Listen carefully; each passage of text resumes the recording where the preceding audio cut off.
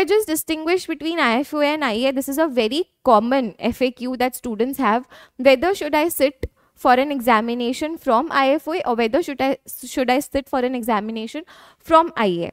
Let's just understand what are the differences between the two. So, is there any entrance test? For IFoA, there is no entrance test.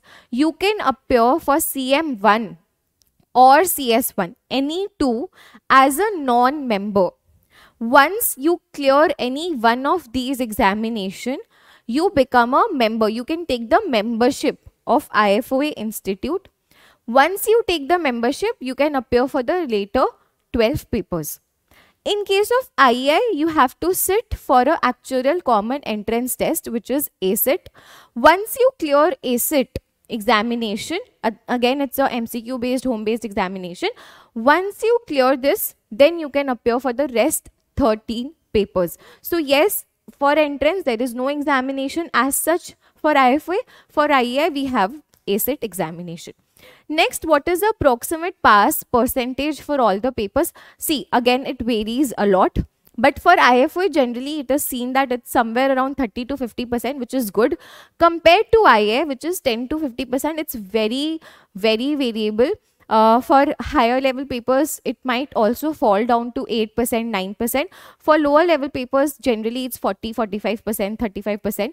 Again, in case of IFoA, there are certain papers which have their pass percentage to be somewhere around 19%, 20% as well. So yes, it's variable, but if you compare the two, IFoA has better pass percentage compared to IAI. How many exams are allowed per term? Generally for IAI, the maximum exams that you can appear for is 3. For IFoA, there is no such criteria, but obviously no student will generally appear for more than 3 papers. 3 is fine, but more than that, I have not seen many students doing that. Now, when do the exams happen? Both the institutes take their exams in 2 months during the year. For IFoA, we have it in April and September. For IAI, we have it in the month of May and November. These are the 2 months where the IAI examination happen. Now, what is the first time membership fees? This is a one-time cost which you have to pay once you take the membership.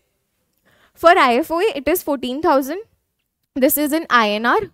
However, this is the current structure. If you convert it, so they take it in pounds. If you convert to INR, it might vary a little bit, somewhere around 14,000 currently.